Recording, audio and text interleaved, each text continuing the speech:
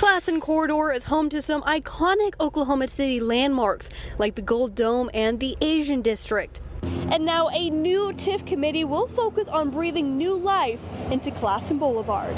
There's a lot that this can be a catalyst for us. We're also certainly want to save some of these historic properties, the Gold Dome, the school admin building. What can those become? On Tuesday, Oklahoma City Council approved a committee to study how property taxes could help revitalize Classen Corridor from Northwest 36th all the way to Northwest 6th. President of the Alliance for Economic Development says the area has too much history to lose. We looked at some of the possibilities in the Asian District. We looked at some historic properties like the Gold Dome and the school admin building. We looked at some property that was owned by the city that needs to be redeveloped, and really just putting all those things together pointed us to this area.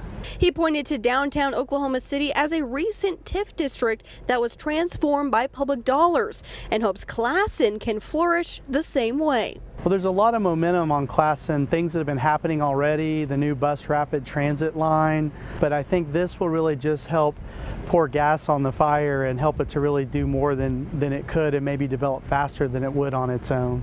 Reporting, Kylie Thomas, KOCO 5 News.